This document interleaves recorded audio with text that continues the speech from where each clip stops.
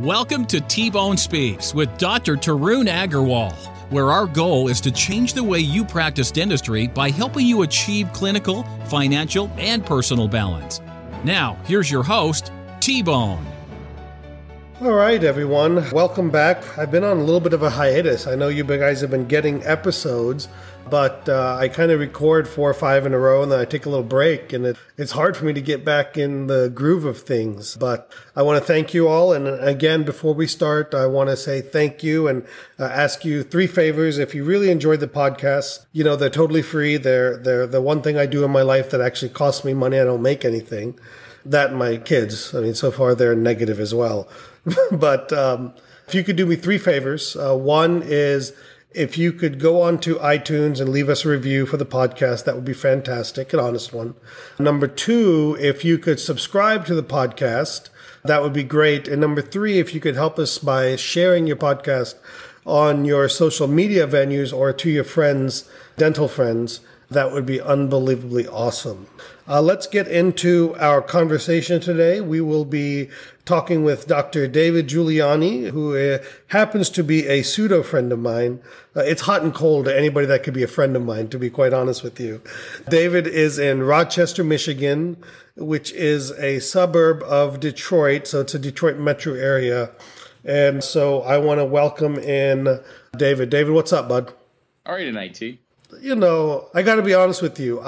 My life has been a little bit, this has been an odd month. I went on a trip to Europe, and then I came back and worked, and we went to San Diego for spring break. And then I just came back to work today, and my clock is all off. I mean, just way off. Like, I couldn't go to bed till like 2:00 last night. And I actually took a nap and had to set an alarm to wake up for our interview. Well, next I've been following it on Facebook. So yeah, trust me, if you think it's challenging being one of your friends, you should be in our position. It's just as much of a challenge. I wouldn't want to be a friend with me, to be honest with you. So David, let me start by this. Is Detroit the hellhole that we think it is still? Or has it, they say it's coming back. Has it come back? What is the deal with I couldn't imagine living in the Detroit area. Talk to me about that. It's funny you asked that. And everywhere I go, and, obviously 30 to 40 events a year, everybody asks me that. And I think no matter how you feel about mainstream media, they really did a number on Detroit like 10 years ago. It never hit rock bottom like they portrayed. I mean, some of those pictures they were showing were from the 70s. So it never got as bad as everybody thought. And it recovered so much quicker. I mean, the city's thriving right now. We got a great new governor in the state. We have a great mayor. You guys get a good mayor? Yeah. So obviously, it's amazing how well a city can do if you get rid of the corrupt guy that's stealing millions of dollars from the city. Well, I mean, no. But listen, let me clarify that. And I don't want to be too political today. It's not that you got rid of you just got a less corrupt person. Well, yeah, I would say he's not nearly as it was homegrown. I mean, this is the guy who just robbed the city blind. Everybody thought he was going to do great. He grew up in the city, college football star. People thought he was going to do great. I think he's in prison in Texas somewhere now. I mean, for all the corruption and the money he stole. So, when it hit rock bottom, it was bad. And, it took a lot of good investors like Dan Gilbert, who owns from the Cleveland Cavaliers. Yeah, so he's from Michigan. He's a Michigan State guy. Go Spartans. Obviously, that's right. I heard that he invested, or Citibank invested like $100 million or more. So, yeah, so Dan Gilbert and then the Ilitch family. So Dan Gilbert owns the Cavaliers. The Ilitch family owns the Red Wings and the Tigers. And then the Karmanos family owns the Carolina Hurricanes. They own literally 90% of the office space in Detroit. They're throwing a lot of money down there. Young families are moving back in. There's a ton of growth and development. I mean, literally to see it, I don't think it'll ever be Chicago, but to see like Nike open up down there, Under Armour, Moose Jaw, it's really starting to... Moose Jocks? Moose Jaw, the retail store. Yes, Moose Jocks. We need a lot of Moose Jocks here. Why would you have anything with the store name, anything with moose in it? Moose Jaw. They sell winter gear. Now, up here in the north, we need winter gear, like, winter clothing and camping gear, dude. I don't know what the hell you guys do in camping. Carolina. Listen, let me tell you, here's the only way I'll buy any camping gear. If there's a button that you press and the tent pops up and a button you press and the tent goes down. Otherwise, because I don't do manual labor. I just don't do it. Well, yeah, I'm not a huge fan of it, but at least they're a good retailer heading downtown. Actually, the Red Wings are building a huge new stadium. The Pistons are moving back. It's going to be the Moose Jaw Stadium? It's Little Caesars Arena because the Ilitch family. Like Pizza? Yeah, because Little Caesars is owned by the Ilitch family. So, yeah, Detroit's doing great. The suburbs. How long has it been doing great? Probably 5 years? 10 years? 2 years. 3 to 4 years. It's just doing okay. So when you talk to somebody like me who's in the Triangle area of North Carolina, we've been doing well for how about this? Our worst times are probably our times in 2008, 2009 are probably good times for many cities in the country. Sure, without a doubt. Definitely the auto industry took a hit. Does that come back? Oh, without a doubt. And actually, Ford really did a nice job holding firm. They didn't take any federal money. GM and Chrysler reorganized, and they really, if you look at them stock-wise, they're all up. And well, they're not as worth as much as Tesla.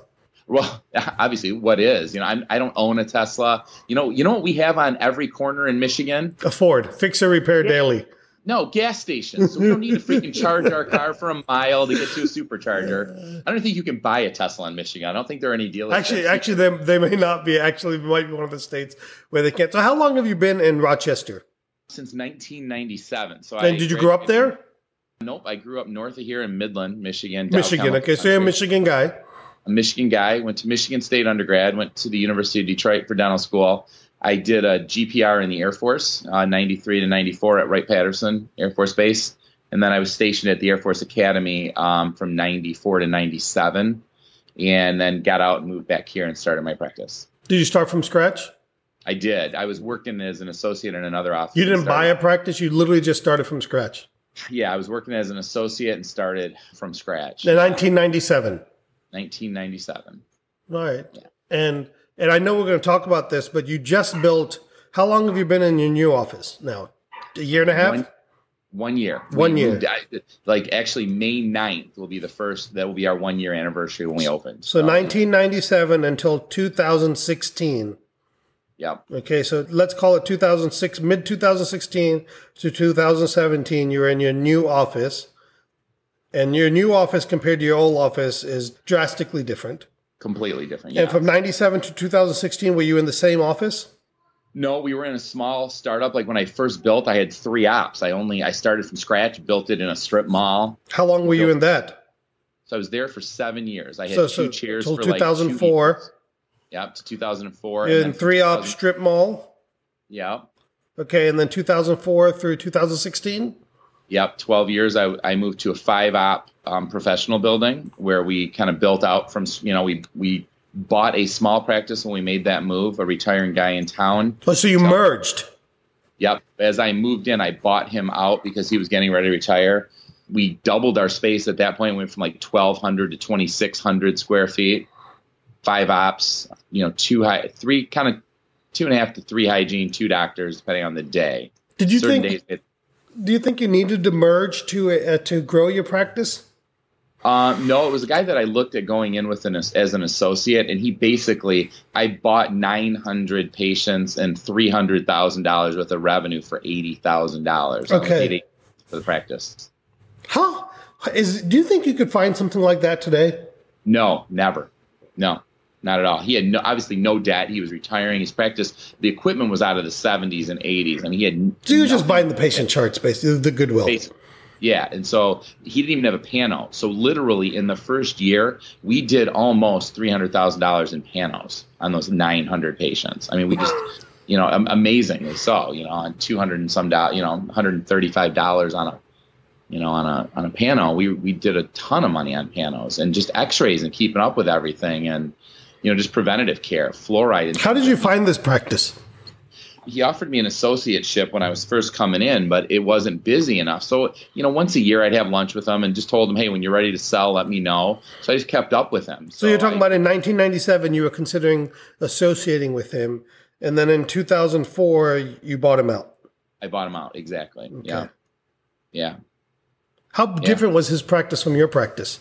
Oh my gosh. Yeah. Night and day. He had no technology, no understanding of technology. He was still casting his own gold crowns in 2003, waxing up his own. He just basically, he was kind of ahead of his time. Like in the mid 90s, he totally dumped amalgam and went to composites. And he was sort of ahead of the time that way, but still was practicing, with gold, and was casting and waxing up his own work. He was only doing, $295,000 when I bought him on literally 5 days a week, 50 weeks a year. But he had probably like a 20% overhead. Yeah, exactly. And he was still bringing home like 180 grand. Yeah, I mean, he had like a 25% overhead.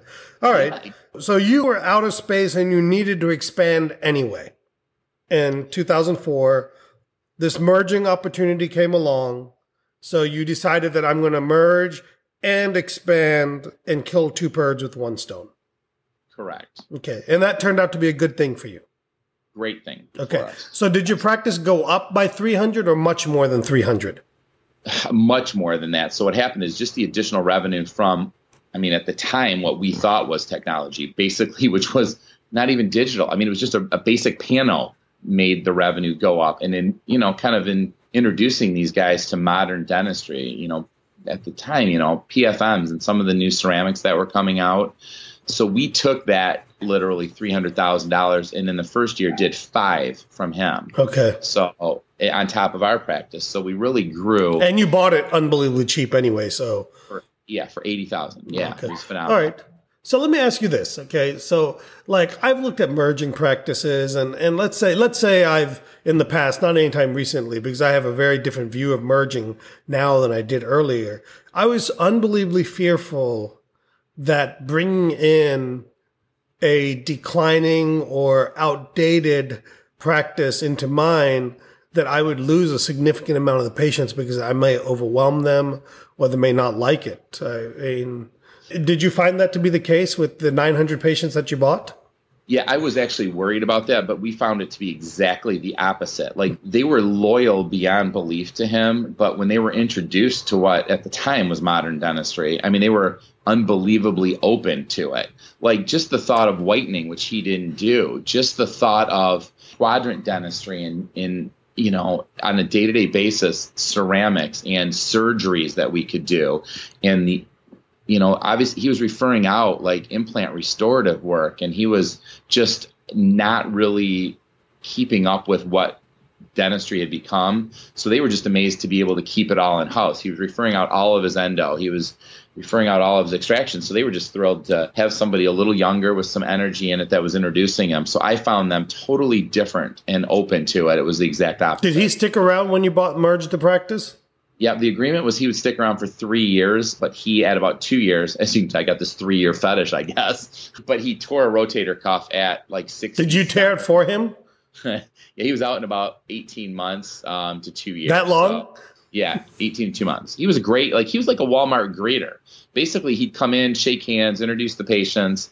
We had so many referrals from those people that the practice really, really grew. And he was well liked in town. He was a good guy. And that's the key in that merger, to find that loyal patient base that's really longing to update their dental care. And the great thing about it was there was so much work in those patients' mouths that, you could have thrived on that. I could have bought that practice for 80 grand and probably turned it into 600, in the first year, literally. Okay. So, all right.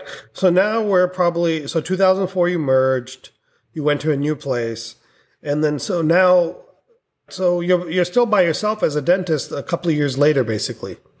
Correct. We started to outgrow the practice, and even those 5 chairs, we started to outgrow, where your hygiene, needs, just based on sheer numbers, were bigger than the physical space we needed. If you start to get, 2,000 patients, you need 4,000. And that's if everybody's healthy. 4,000 appointments a year. You start doing the math and you don't even have the clinical time to see the patients that show up or that need you. So we were slowly outgrowing space. We were adding hygiene on certain days, and that was compromising access to me because I was losing a chair.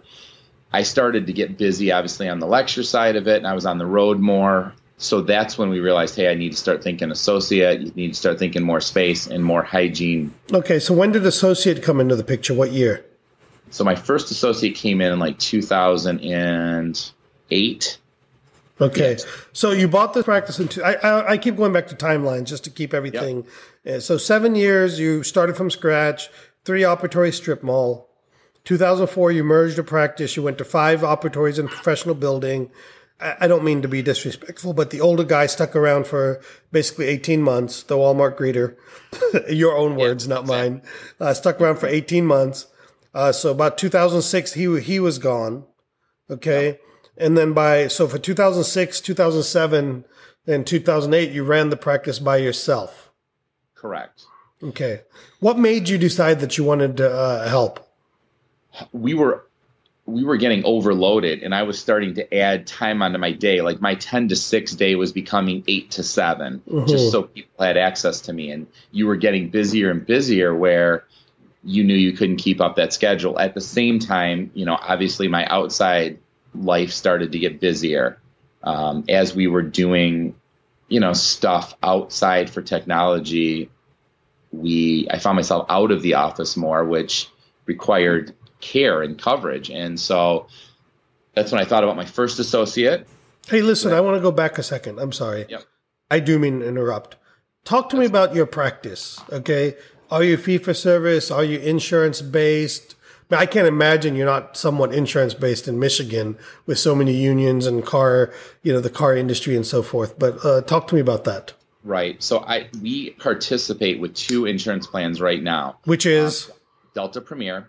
Okay. And Blue Cross and Blue Shield. So is Delta Premier the good Delta or the shitty Delta? That's the really, really good one we're about to all lose down the line. So in Michigan, because of the auto industry, they've kept it around. A lot of states have gotten rid of it. So I guess I'm fee for service because we only participate with 2 traditional plans. But you're in network for those plans. Correct. So how can you call yourself fee for service? Well, then I'm fee for service too. Right. The funny thing is the UCR fees for those are still pretty good. Sure, but you're still in network. Still in network. Okay. So unfortunately, just recently, they're not appointing any more Delta Premier providers. So as my associates have come in, my last one, we were forced to start accepting Delta PPO. And what they did is they appointed her Delta Premier because I was already Delta Premier. But her reimbursement on Delta Premier is lower, but her PPO reimbursement is higher. So there's a middle ground there. How do you keep track of this crap? It's getting really hard to the point where I'm probably just out of sheer necessity going to have to start accepting the PPO on my side also because it's getting really hard. And patients who have PPO that see me get obviously a little pissed off if they're like, well, wait a minute. I could have seen the other doctor and saved $100. Yeah, and then you should say, yes, go see the other doctor. But I want to come back to that. I want to come back to that. Okay. Yeah. So I love this misnomer, and I'll make fun of you for that. As you say, I'm fee for service except the 2 plans I participate in, which happen to be the 2 biggest plans in the entire state, which probably make up a decent percentage of your practice. Well, you can actually delete that if you'd like. Yes, I guess. I'm not deleting anything. We don't do any editing, but. Yeah, that's why you suck. It's kind of funny, though. I haven't had to follow and head down the PPO road yet, but it's inevitable. But you're in the PPO road. What are you talking about? You take Delta Premier and you take Blue Cross Blue Shield. You're a PPO dentist. Do you think so? Are you in network? I participate with the Blue. So we have Blue Cross PPOs and we have Delta PPO where the UCR is so much lower. No, but that's not my point. My point is, to me, you're a PPO dentist if you are in network with an insurance company and their fees are different from your UCR, like even by $1. Okay, then yes, you're right. You're right. We are a PPO. Wow. Yes. Then we can argue and debate the I guess the day-to-day definition of tradition. So let me ask you this. What percentage of your patients have Delta, Premier, or Blue Cross Blue Shield in Michigan? We're probably slightly under 50%. Okay, so listen to this, David. Okay. What you're telling me is you're trying to argue with me that you're not a PPO practice when just under 50% of your patients have one of these plans that you participate with. Yeah, I guess when you start talking about it that way, I guess most of us draw the line at the PPO title. You know so how about this? What if we called it Delta, not PPO? Would you say, but it's still a plan you participate with? Correct, but I like the not PPO plan. How's that sound? No. The reason I laugh about this, okay, and the reason I want to bring it up is there is this stigma that being in network or being an insurance dentist, and see, this really helps bring my point in, okay, is that being in network or being a PPO dentist precludes you from doing great dentistry or precludes you from having the best technology. And I would say you have better and more technology than I do.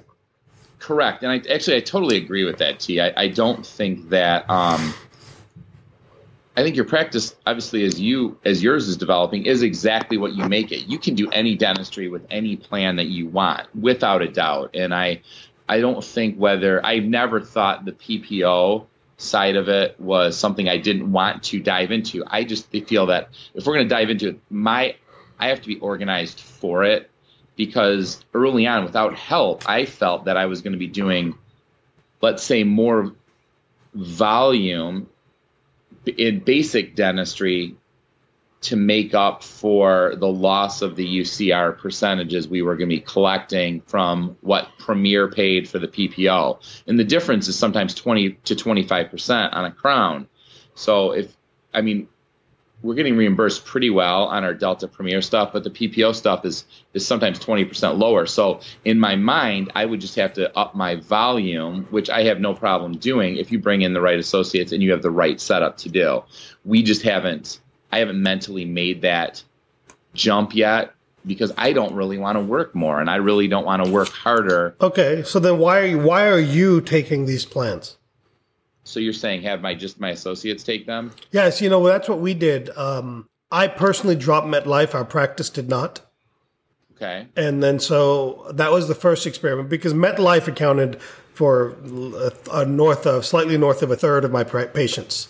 So that's a pretty big leap for me to do that.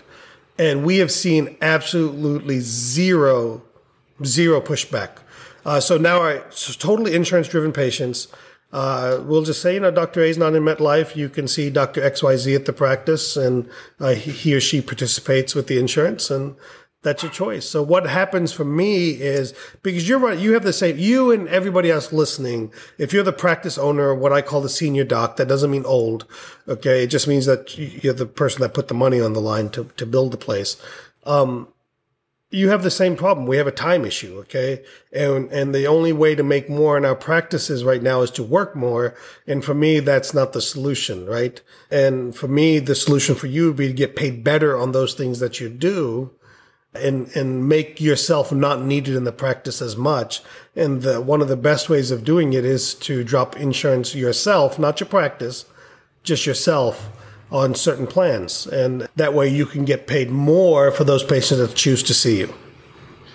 Well, and that's sort of how we're introducing some of those.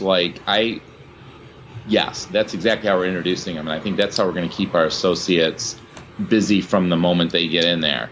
And I'm sure you have that. You still have your traditional patients that just want to see you. Of course, and they're willing to pay now. Yeah, and they're willing to, exactly. And I'm finding that. Like when I first brought in my first associate, I was almost 14 or 15 weeks out for a 2-hour appointment. And yes. And so now when you brought in an associate, once they get started, I found myself down to 6 or 7, which was great. Which is horrible, by the way. You should only be booked out 2 weeks. Right. But again, for me, that was cutting it in half, and I thought that was awesome. The next problem that happened is now we're slowly creeping up, because as I told you, my associate seems to be caught in a loop of easier dentistry, which means these patients now want to come back and are starting to want to see me. And now my time is creeping up to 12, 13 weeks. So we need to look at another associate, getting those guys busy. And that's how we're going to introduce these other new plans, is introduce patients through them. And then my current patients that have those plans can then go see them, get a financial situation, and really be in a better position, All right. So your pseudo fee-for-service practice that I've crushed your dreams on now is not a fee-for-service practice. I'm too old for you to crush my dreams. Right. Let's talk more about your practice for a second. If I were a patient in your practice, if I walked in the door, what could I get done in your practice? Let me ask it a different way. I apologize. what would you refer me out for? What could I ask you? What could my needs be or ask you to do for me that you would say, you know what, I need to send you somewhere else? Like IV sedation for third molars. Okay. Now you said two things and I hear two different things. Is it the IV sedation or is it the third molars or is it the combination of both? Let's just call it a combination of both. I do not have a lot of the monitoring equipment. I'm still IV and ACL certified, so we can do IV. When's the last time you did it? We bring in a nurse anesthetist, okay. So we can do that at any time. We did that probably 6 months ago. So we do that for large surgical cases where we're extracting and doing a lot of like sinus lifts and where the patients want to be sedated. So the only thing we really refer out is third molar extractions and any heavy periosurgery. What about soft tissue grafting? I have recession. No, we would refer out most periosurgery, let's say, yeah. Like I would consider perio soft tissue and hard tissue stuff. Do you do crown lengthening? Yeah, without a doubt. We'll do crown lengthening with the procedure if we need it. Okay, can I get a bone graft? Without a doubt, yes. Okay. So basically, you're almost just like me in the sense that basically the things I refer out are third molars and soft tissue procedures. Yeah. Yes, without a doubt. Okay. All right. So I could get a molar root canal. Without a doubt, yes. Second molar root canal. Yes. Okay. I could get an implant, obviously. Yes. Can I get ortho? Yes. Adolescent ortho? Yes. So you do interceptive orthodontics as well? I do. Okay, so that's ahead of me as well. So now I have to go learn how to do that because I can't be below you. Now, do you do the interceptive orthodontics or does somebody else? No, I do. So in the military, they definitely in my GPR, you're kind of trained to do interceptive adult also because they stick you sometimes out at bases where there's no orthodontist. So if dependents have issues, you've got to be able to handle those. So how often do you do interceptive cases?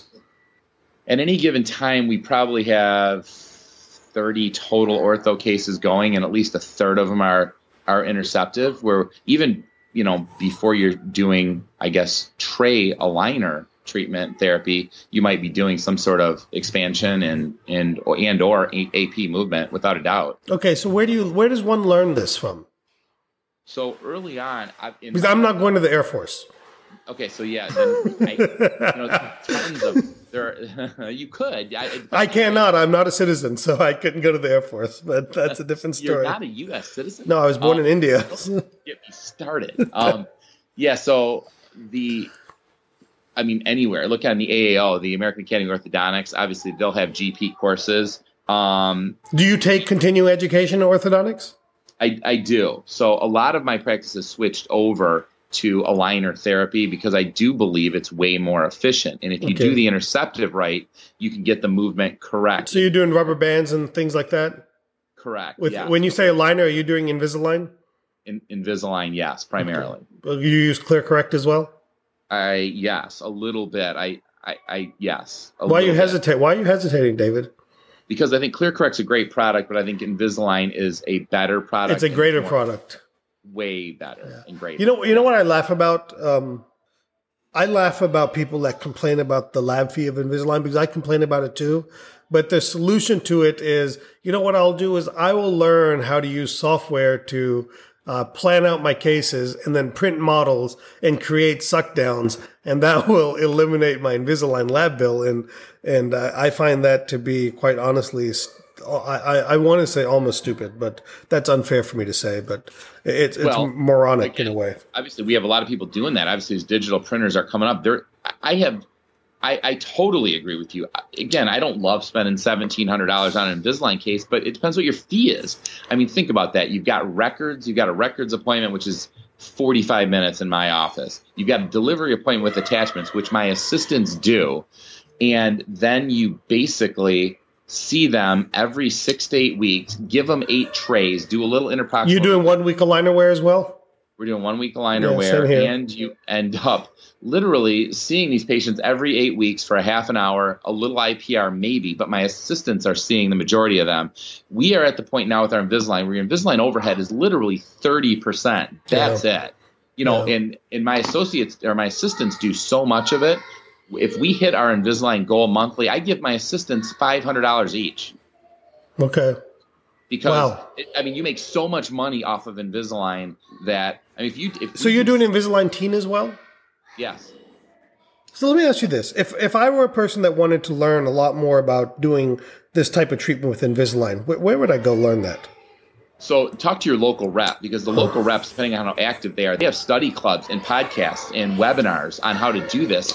The Invisalign, they do a summit, like they do a GP summit every other year. Do you go to these things? It's awesome. I have not gone to the last one, so I haven't been in 4 years, but I love the Invisalign Summit because you can learn about Class 2 corrections. You know, I don't do a lot of Class 3 Invisalign. That's probably the one bit of ortho I refer out. No, but there's got to be a limitation to everything that we do. There's a reason that they make specialists. Correct. And so Class 3 is my limitation. I've gotten great results with Class 2. You get great... But you have to do elastics with Class 2s, correct? You do. You do. And expansion, it's amazing what you can do with expansion in Invisalign now. The material is so... Now, real expansion, you're talking about on teenagers? Real palatal expansion on them. Yeah. Okay. I mean, if you catch that kid around 13, 14, you know, where they're almost at a puberty level, you can use the trays for maybe 1 to 2 millimeters of expansion.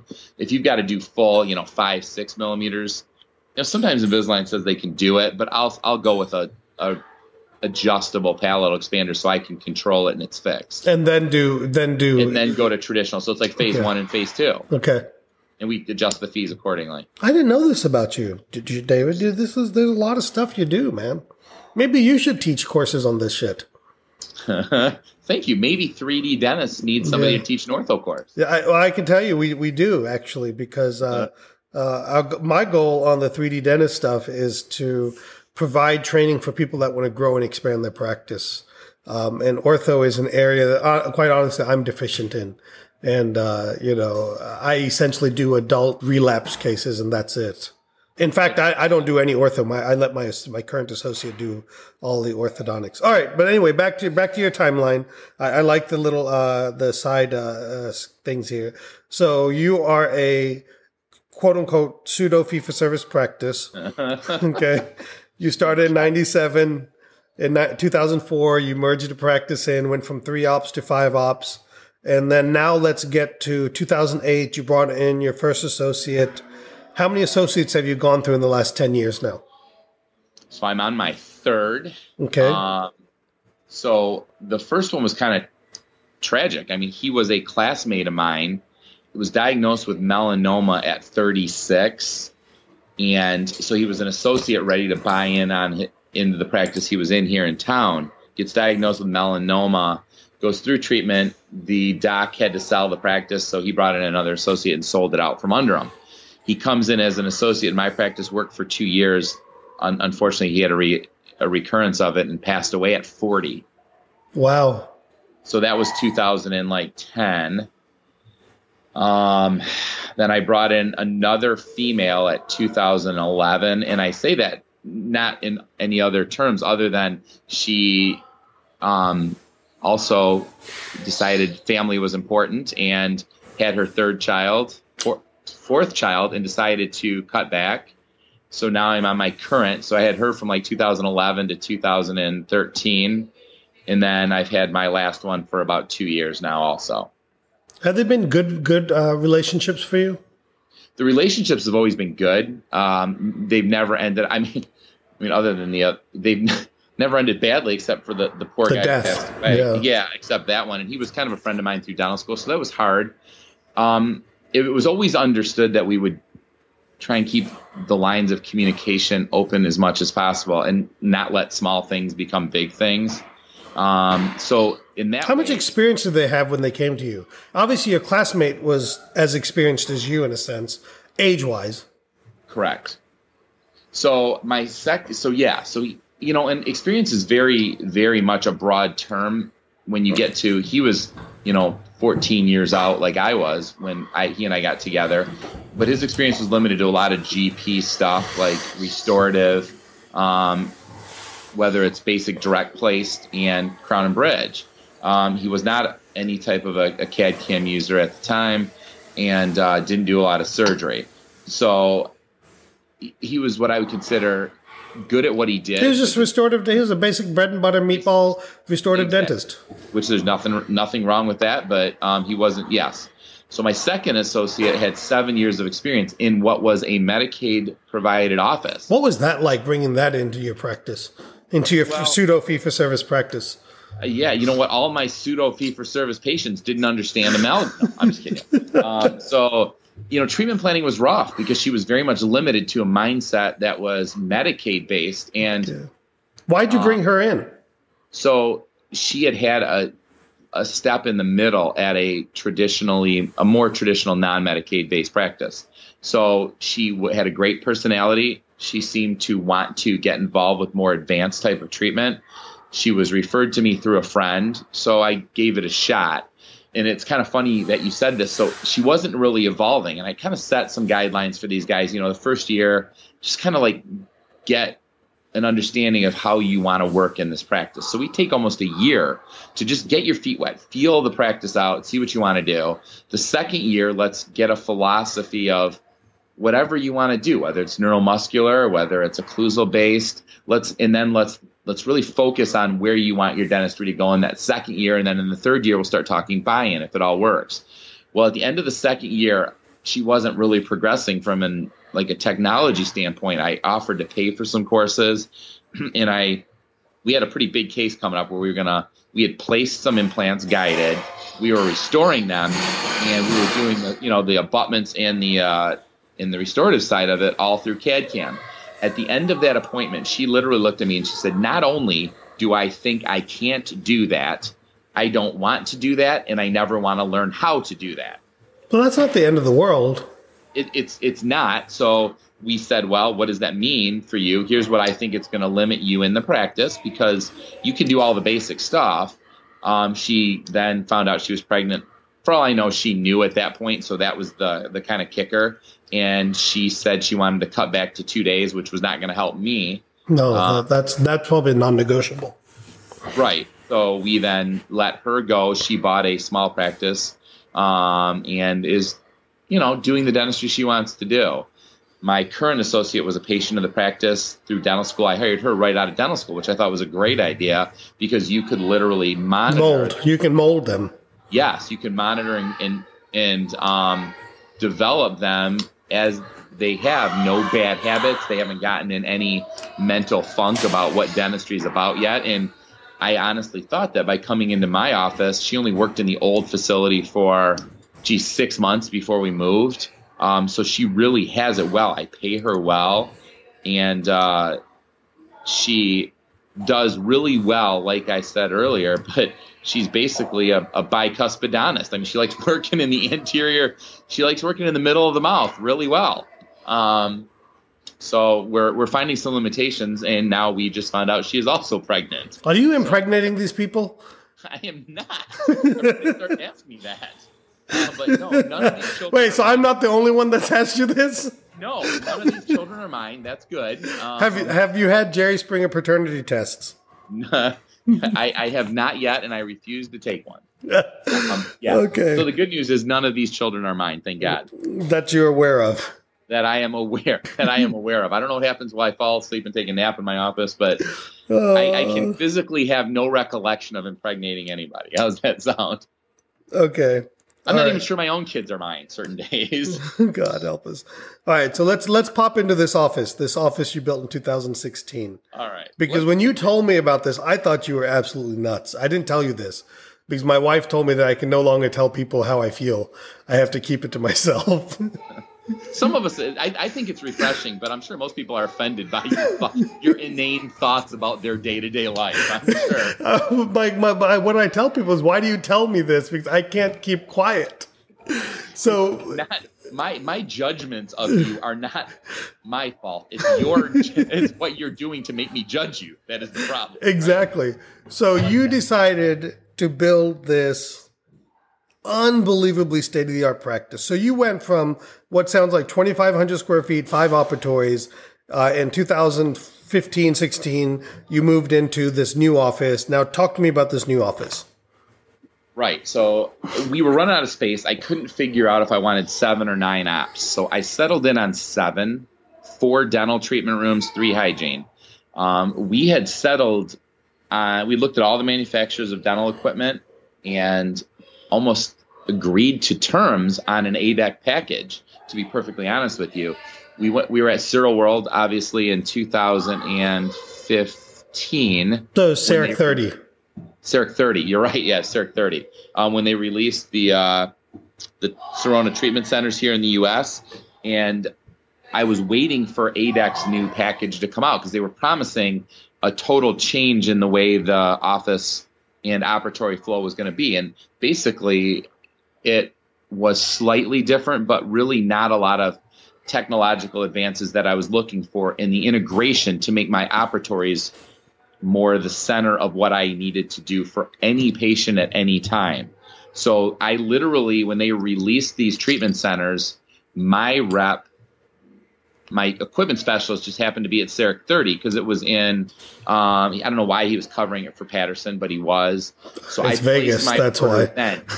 Yeah, everybody goes to Vegas. You're right. So we'd gone out to ADEC. We'd settled on that 500 package. But when I saw the treatment centers, I knew immediately when they were up on stage that. And since you're a Sirona fanboy, as am I. Yes. So how much more expensive were these Sirona chairs compared to what you were doing, or the Sirona package? You know, you have to look apples for apples. Oh, here we go. All right. So, yeah, in every one of my dental treatment rooms, in the doc rooms, we have CEREC capabilities. So I have 2 Teneos and 2 Intagos, all with CEREC in the operatories. So we moved it from the rolling cart to the chair side unit. So you don't have the ACs anymore. Correct. We have no more mobile carts. And so we now have CEREC capabilities at any time in all 4 rooms simultaneously. So my 2 Teneos fully integrated with CEREC and with endo, with implant, and with the cameras and the ultrasonics. You're talking probably $140, $140 a chair for the operatory. For the operatory. Now, yeah. ADEX 500, you're probably talking about 50. Yeah, you're talking 50 to 60, but you throw a CEREC unit in those rooms. No, that's totally, yeah, absolutely. Yeah, your apples. You go ahead and laugh at my apples for apples. PPO, traditional. Sure.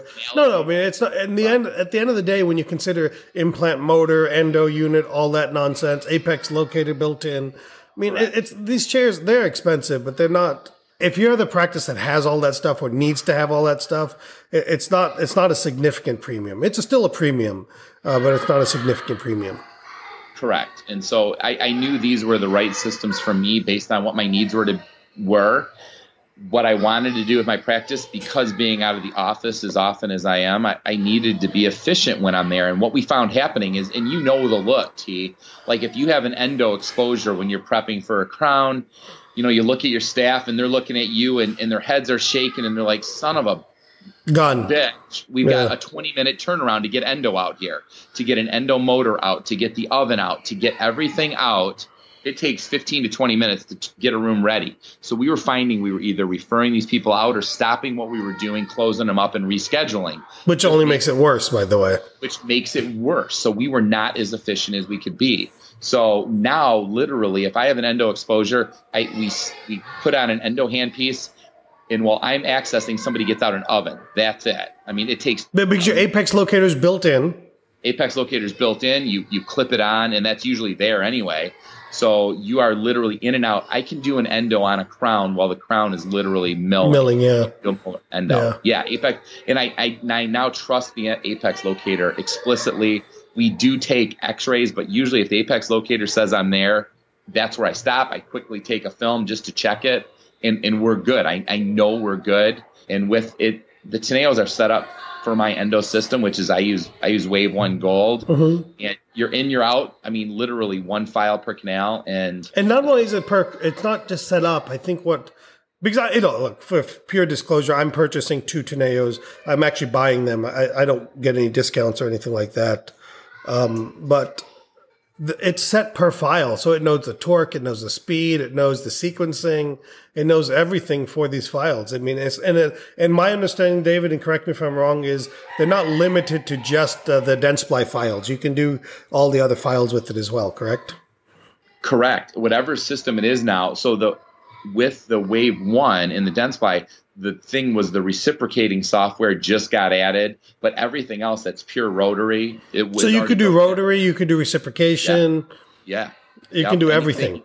Yeah, you sure can. Okay. Yeah. Interesting. So it's phenomenal. I do. I love every minute of it, and it's made. Were you scared? Okay, so how much money how big is your office now, besides it being the 7 operatories? How square feet is it? We're at 4,200, so we have a lot of space. Are you in a standalone building? Nope, and that was the key. I was looking for standalone to start with, and the one thing they don't make in my city anymore, and you hear that story, the one thing they don't make anymore is dirt.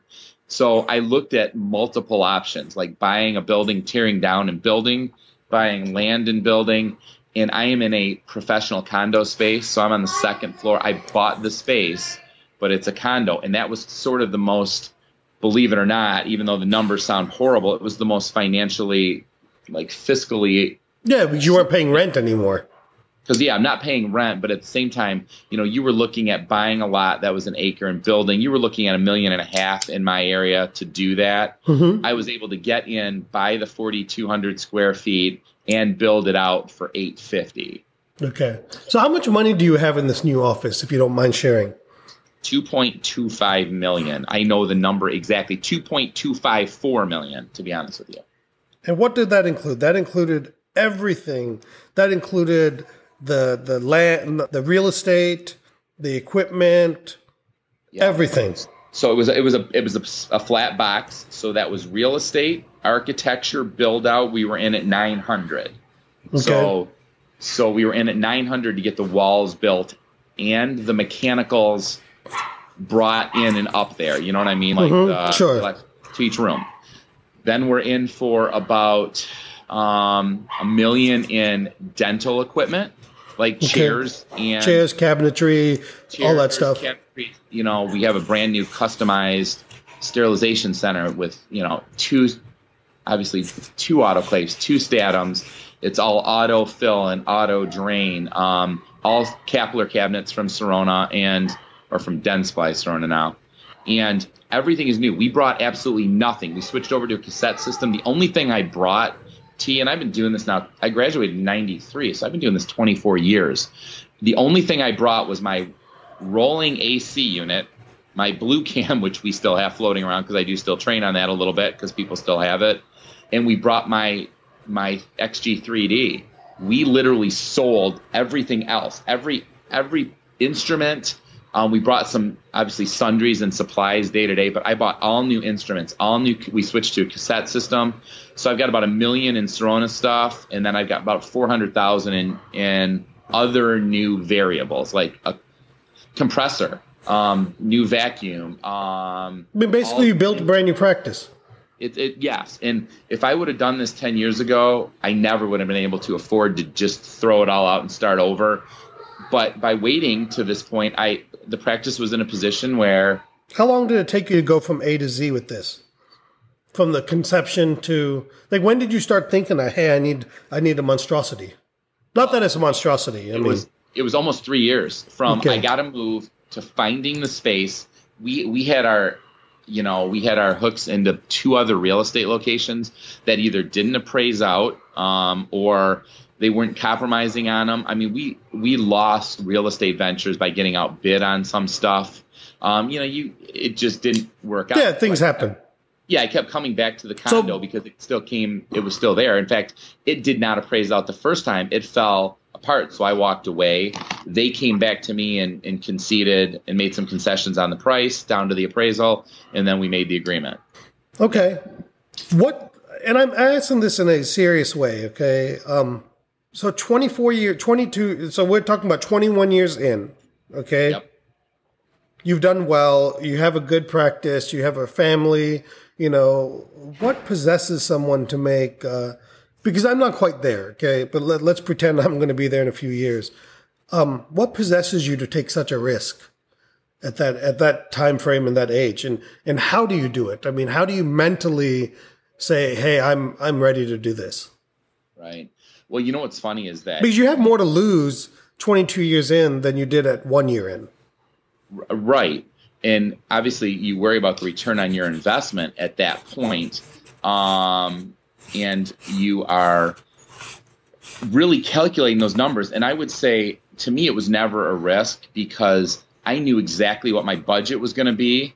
I knew exactly what I could afford. I knew exactly what my personal expenses are going to be. How'd you know what you could afford? So what happened is I took a look at the research in dental practices. So you have to look at your practice. And I know my numbers, and I'm you've known me a long time. I'm a very OCD person. I'm type A to the hilt. So on a day-to-day basis, I know my overhead. And basically, if the average world, right, in dental practices, the average practice in this country is operating at $675,000 in revenue a year, yeah, at 75%, right? So if you think about that number, you can't even afford barely to fund your retirement. If you're thinking 25%, you're better off being an associate. Yeah, exactly. So your numbers have to justify what you're doing. So in my office, if you want to hear the numbers, I'll let you know. When I decided to do this, we were collecting $1.8 million on about 62% overhead. That's pre-doctor compensation. That's pre-doctor compensation. So not you or the associate. That included the associate's compensation because on my P&L, she goes down on as a okay, check. So let's call that pre-owner compensation. Correct. So I was running at about 38% profit. But but that's not true because you didn't pay yourself. I hadn't paid myself yet. So the practice. So let's just say the practice had an annual allowance that I could dip into at about 38% of the 1.8 million, and nobody's going to take all that money out anyway, right? We all have our number that we like to keep our checking account at. So what I did was I started to do some numbers, and I said, okay, what happens if I just become the normal guy and I let my overhead run up to 75%, and I plan a year and we have no growth for the rest of my life, right? So I'm 25% of the $1.8 million, which when you think about that, that's still $400,000 of cash, right? Right, of income. So I'm at a point where to be honest with you, I'm almost 50. My retirement, obviously nobody's 100% funded, but my kid's college was saved for. My retirement is doing fine. I don't have a lot of personal expenses. So I figured I could live on 18 to 20% of that $1.8 million as my salary if everything in the world stayed the same. I didn't grow. We didn't see any increase in patient flow. Nothing good happened. So that's what I balanced it out at. So the difference in what my budget was that 13%. So I just figured that 13% between 75 and 62% turned out to be almost $17,000 a month, and that was my budget. Okay, so you followed that. And what has your practice done since you moved in now? Yep. So I ran all that by my accountant. He was good with it, and I was a finance major in college, so the numbers made sense to me. So I didn't even plan growth, and we were flat until we moved in. We ended up last year at 2.17. So we were up literally 300 grand. 300 grand, which offset the whole cost of the build. So I saw and right now we are running, believe it or not, in the new office after spending $2 million, that growth, we are running so much more efficiently. I'm running at 64% overhead, trending to probably 2.6 this year. Okay, so 64% overhead, pre-owner compensation. Pre-owner compensation. Right. So here's one thing I'd ask you to do, David, and this is my suggestion to you, okay? I think you got to pay yourself like an associate, okay? So my belief in dental overhead is that your overhead needs to account for replacing yourself. So I believe at least in North Carolina, typical dentist compensation is 30% of collections. in personal collections, right? So my goal, and I'm not there yet, my goal is to run my practice at an 80% overhead, including all compensations whatsoever. So I want to net 20% as a business owner. That's my goal. I'm at about half of that right now. I'm at about 12%. Okay. So what I would encourage you to do is to, and anybody listening, is to set your sights at 80% overhead, including total compensation of the dentist. And the reason I want to do that is that allows you to realize how much budget you have to replace yourself. So you can buy your time. You can buy yourself out of your practice in a way. And that's what I'm trying to do right now, is I'm trying to buy some time out of the practice.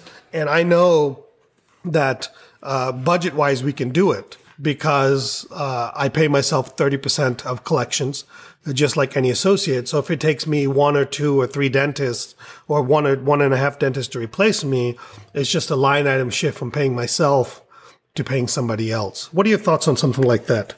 Oh, I think that's a great idea. And, when I add in, so I pay myself a flat amount every month. Yeah, but you need to pay yourself a percentage because you couldn't hire somebody else to replace you and pay them a flat amount. Right. And it's kind of funny. I've never looked at it that way. I'm kind of the guy that, I take out the money I need, the money I feel I want to. So I really only pay I totally only pay myself, like you, probably 15% of what the revenue is. As a business owner. As a business owner, I'm only paying myself probably 15. But and again, I think sometimes you're right. If I were to take that 20%, that's just more money you put away, more money you save. Right. But what I'm saying is as a business owner, you have a profit margin. Okay. Correct. So for me as a dental practice owner, I don't consider, when you say to me my overhead is 62% pre-owner compensation, I don't find that to be a reasonable number. Because somebody's got to pay you. Or let's say you went on a sabbatical for 2 years and you found David Juliani twin, you would have to pay that person a percentage, correct? Correct. So my question is and this is a rhetorical question, what can you make as a business owner in your practice? So in other words, the point should come where you should say, you know what? I can walk away and I'm still going to make 10, 12, 15, 20, 25%, whatever it is, for the goodwill I've created in my practice. Yeah. By just running it. Well, that's a great thought. And I guess none of us want to look at that day where Sure, why don't you? You should want to. Right. And at some point you just hopefully turn the keys over and walk away. But that's the whole point of it, David, is okay. Well, I don't want to get into that necessarily, but the point of it is maybe sometimes it doesn't make sense to sell your practice because most of us are selling our practice at 60%, 60 to 70% of revenue. Yep. Correct? Okay. Yep. And let's say in a perfect world, you have a 20% margin as an owner after compensation. Yep. That's 3 years. Yeah. So if you literally stopped working and held on to your practice for 3 years and were able to replace yourself with 1.5, 2 dentists, that would be silly to sell 3 years early. Right. Because you'll make the same amount of money as a business owner.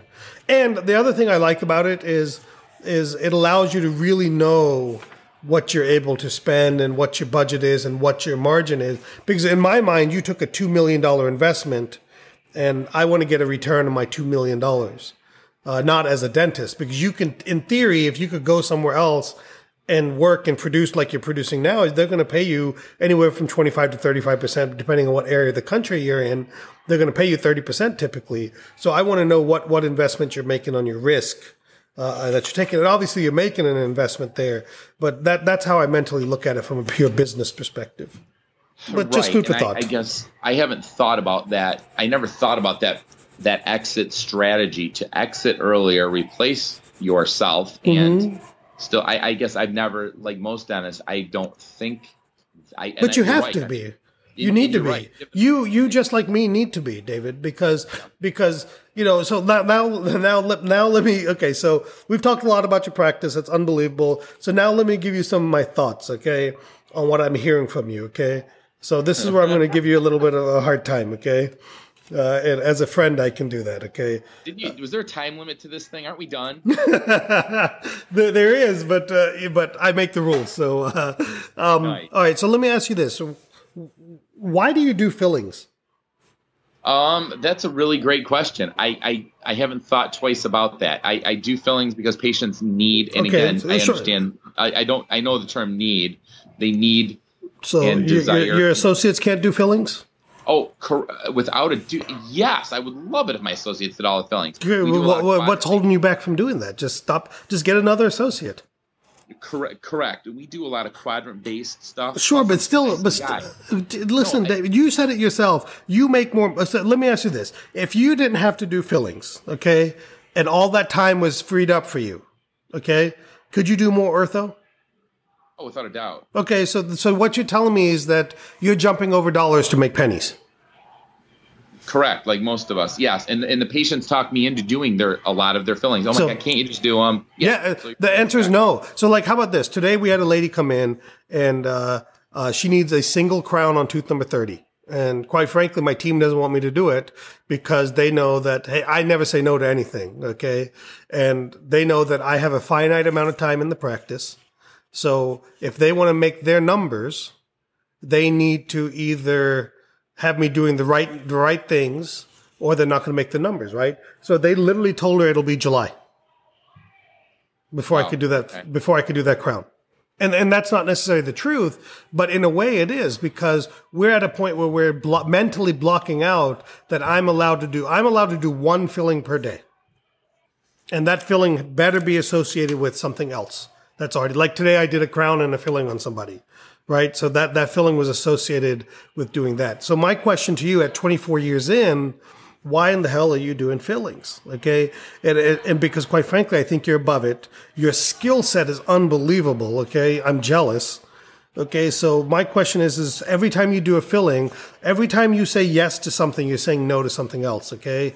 And if I asked you, what's the most enjoyable thing that you do in your practice, what would you say it is? What do you get the most, if you walked in and this is all you did all day long, what would you say that would be unbelievable? What procedure would that be?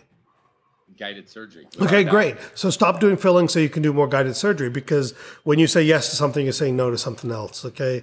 And you would be better off cultivating hygiene and just doing hygiene checks and getting more people to accept treatment. You'd be better off focusing on your business to get more implant patients, to go and make visits to the unions or whatever it is, and to your pseudo PPO employers.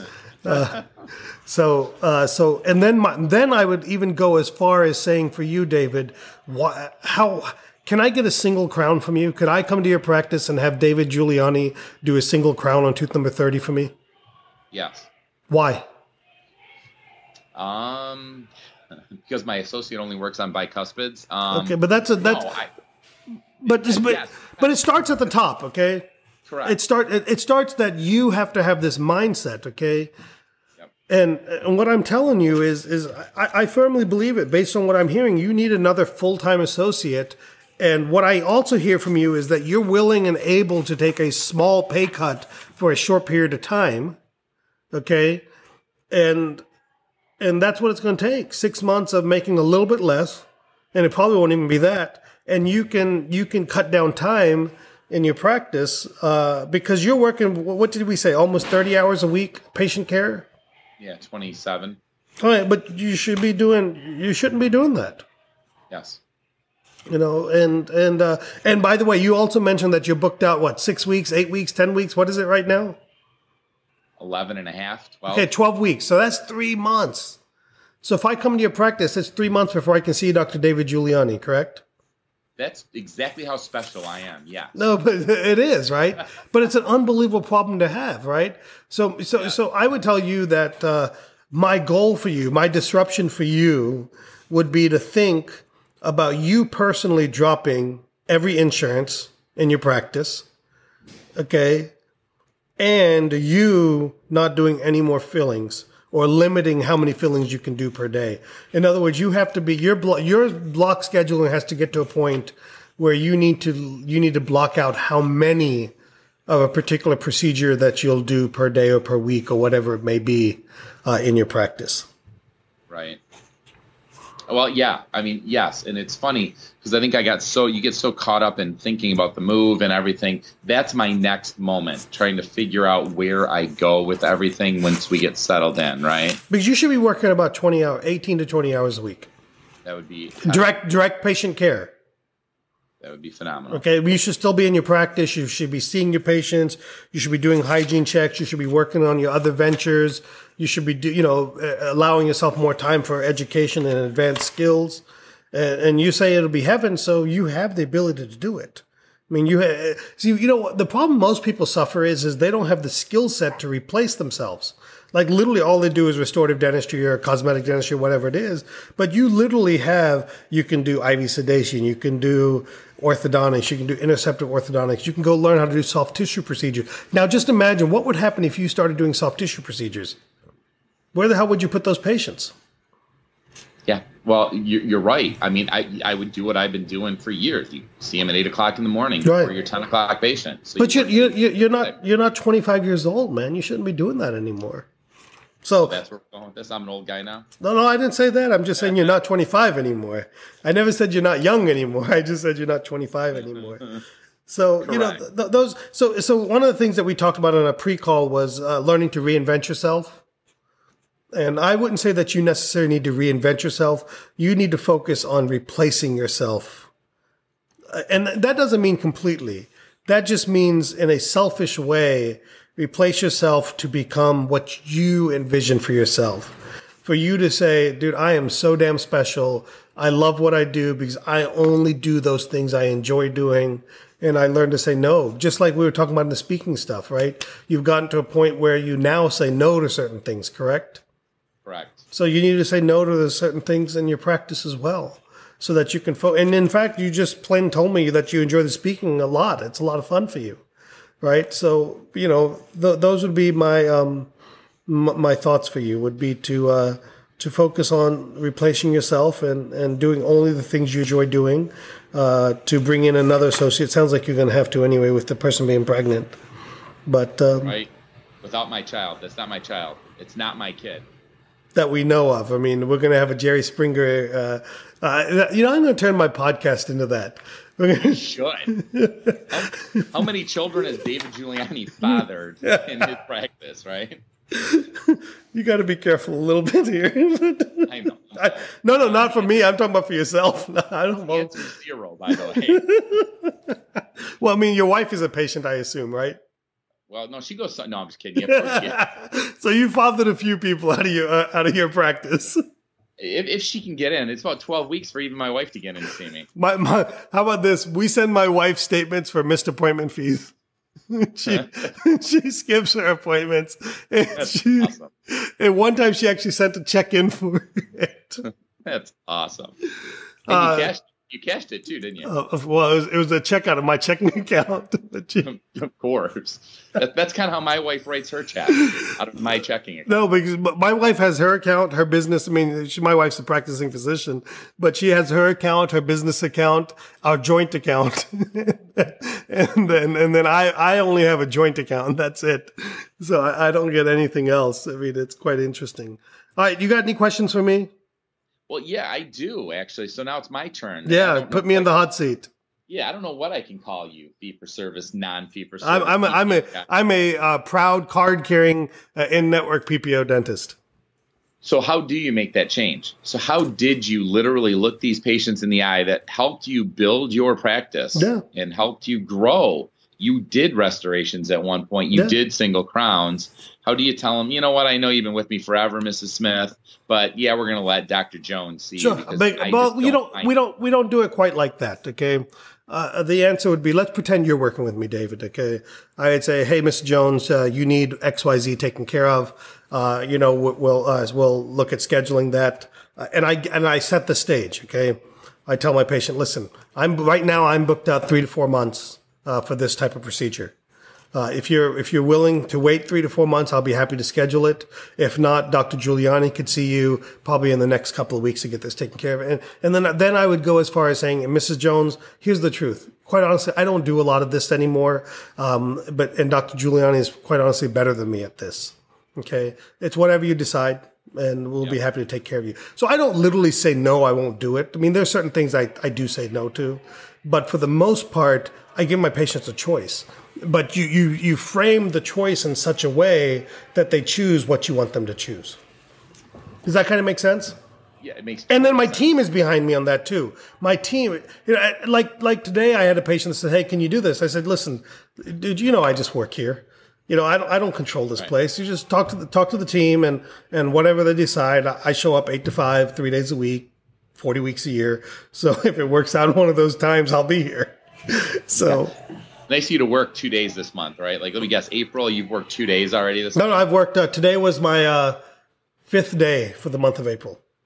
That's not, well, yeah, that's horrible. Never mind. Nice job. So you are probably one of the busier guys I know. How are you? So that practice, thanks to your team, is running itself when you're not there, and it runs as smoothly. No, the answer is no. Mentally, it does not run as smoothly. My ego will not accept that it runs. In your mind, it doesn't run as smoothly, but No. do you come back to fires? I mean, you're on the road a lot. What do you mean by how do you define fires? So do you come back to situations that maybe you would have handled differently? No, because I don't handle the situations in my practice now. And by that meaning, what I also mean by that is I've always had a method of autonomy with my certain team members, half the team in my practice, is make logical, common sense decision. I will always stand behind. I tell my team, I will stand behind any decision you make the first time you make it. Okay, if it's logical. Okay, if it's common sense.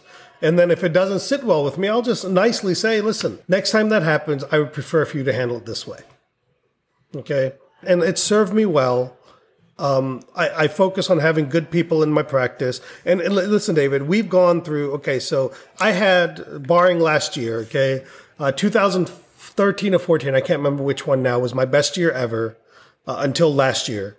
And then I decided to remake my practice, reinvent the practice after my best year ever, because my best year ever required me working a boatload, okay, and seeing more patients than ever and all of that.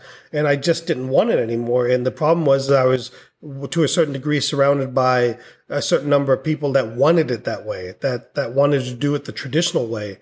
And so we remade ourselves. I would say that now a team of 9 people in our practice, not including the 2 doctors, okay, we're a team of 9. We have 2 people that were with me 4 years ago.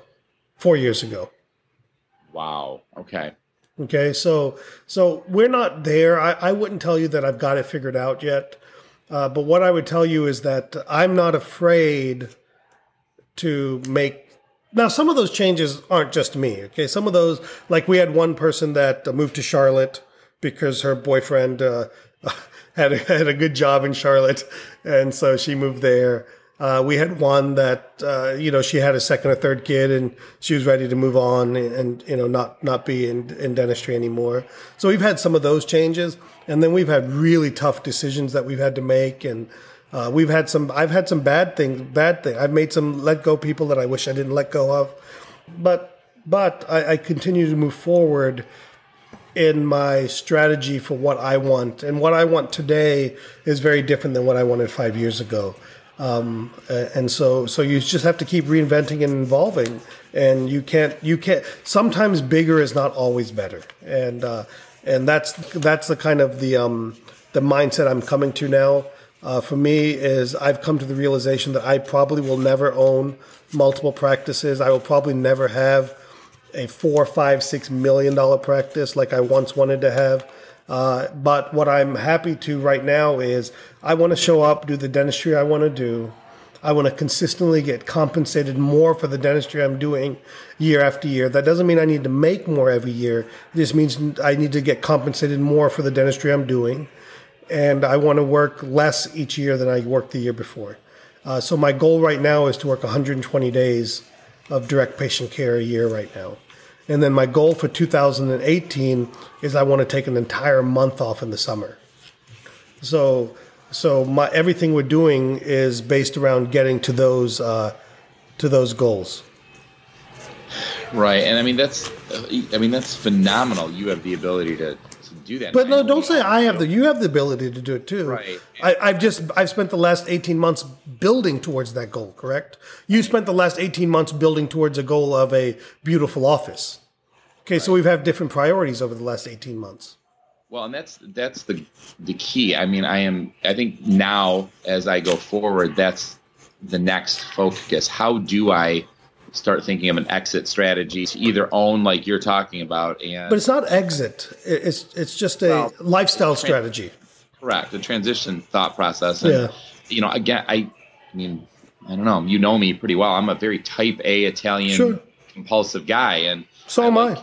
I'm just not Italian. Right, and I like control. I one of these days I'll fly down there. You can tell me how you were able to let it go a little bit. Well, because in the last 6 years, I've had 5 associates. I've gotten better each time.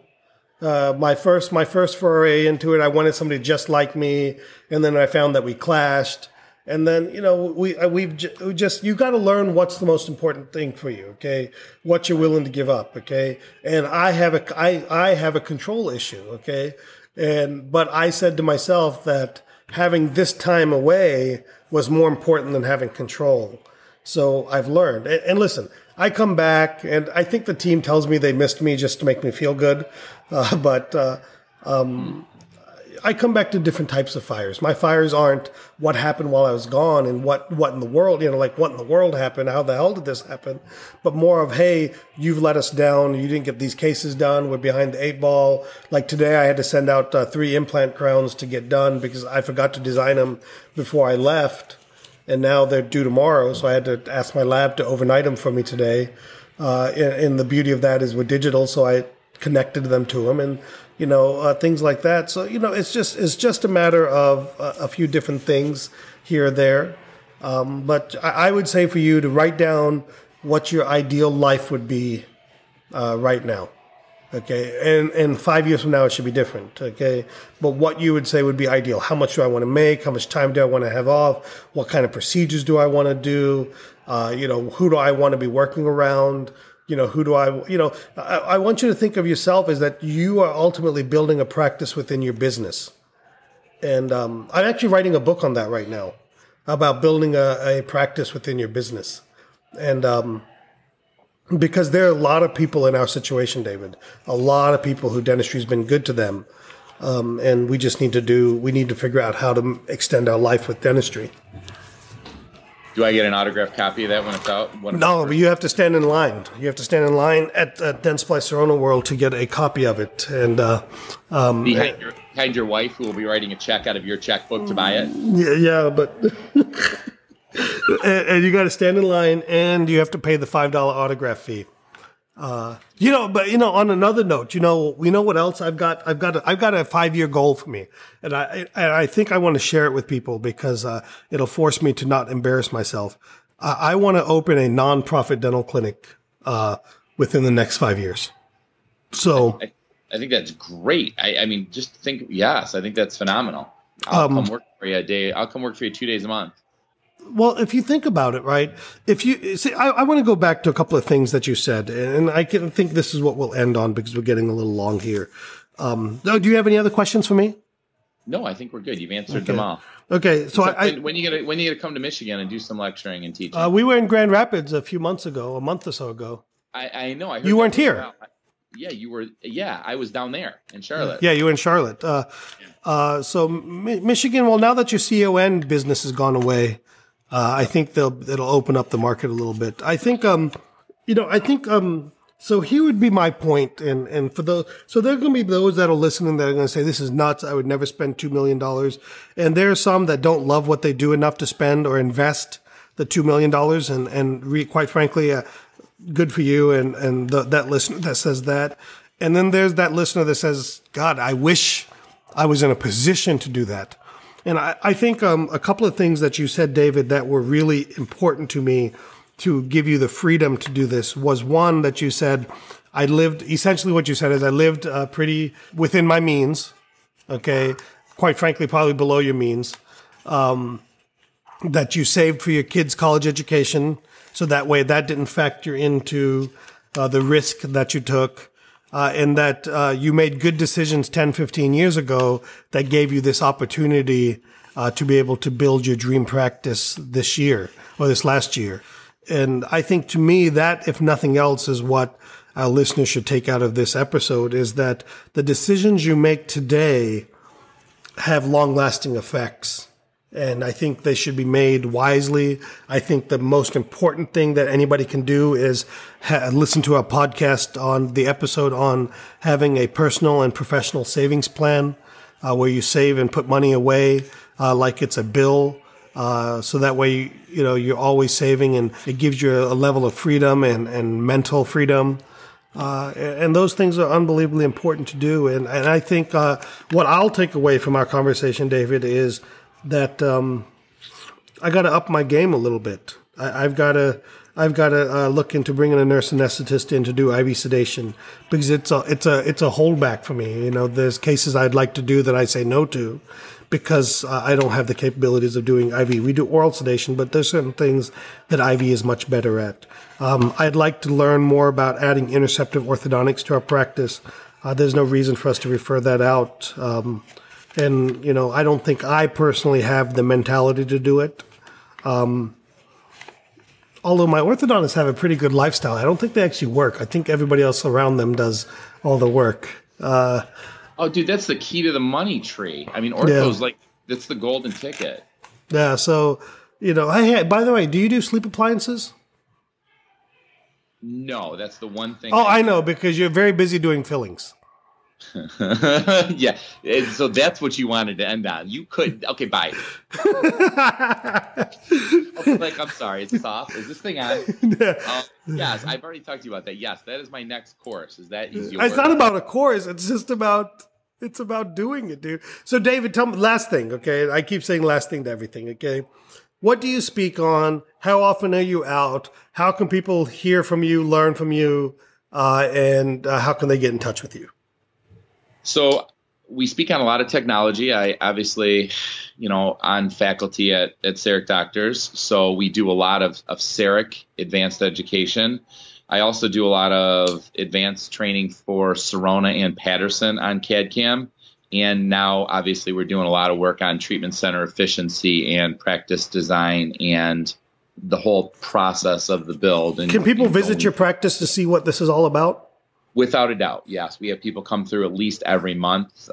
So if you're interested in looking at any of this technology, contact your Sirona or obviously equipment specialist through Patterson, and they can easily get a hold of Sirona, and they will make those arrangements. It's kind of a revolving door for anybody who wants to look at it here in North America, without a doubt. So a lot of people are coming. They're flying most people in from the West Coast through Detroit on their way to Germany to see the equipment. So they'll stay in Detroit for a day because it is a Delta hub, and you can get a direct flight right into Frankfurt out of this. So Sirona does fly a lot of people from the West Coast through Detroit. They'll spend a night here, and then they'll head off to Germany. So, yeah, we get a lot of people going through the office. So if you have any questions, obviously talk to your equipment specialist. Most Patterson people know of the office, and it's, there's a 3D version that they can show you online, and you can actually do a 3D walkthrough. So there's pretty much not almost every piece of Sirona equipment we have in this office. There's very little. Hey, how does one find this 3D? You sent me that link, correct?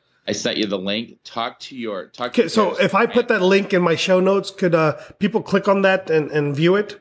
Without a doubt. Yep, you can do a 3D walkthrough. You just click on the plan, and then you just follow every little dot like any 3D walkthrough, or you can go right into any room, blow it up, and take a 360-degree look at each room and all the equipment. Yeah. So let me find this link real quick so I can put it in my notes for people. Yeah, so anybody who wants to do the walkthrough, and Patterson can obviously also forward the link. There are Sirona treatment center specialists, and they're all very much aware of it. Okay. So that's this Matterport cloud? Yep. Perfect. Exactly. Okay, so I'll put that in the show notes. So for anybody that wants to see and walk through your office, it's beautiful. My God. I'll put the link in the show notes for people to see. And your email address is djuliani, JULIANI@live.com. It sure is. And when you're not alive, will it be at djuliani@dead.com? Yeah, hopefully that's a lot later than sooner. How's that sound? So how about, will it be djuliani.impregnatedbyme.com? That's a whole, dude, that is a whole lawsuit. There's a whole, yeah, right. Yeah, there's a whole collective lawsuit on that right now. So that's why I got to save my money and make a lot of money to pay all these child support claims. Dave, I want to thank you so much for being on, Jules. And listen, we went the whole time without making fun of Rich Rosenblatt and how short he is. We don't. That would have taken the whole time. We could have gone after that for the whole hour and a half. That's awesome. David, as usual. Thank you. Thanks so much for listening to T-Bone Speaks with Dr. Tarun Agarwal. Remember to keep striving for excellence, and we'll catch you on the next episode.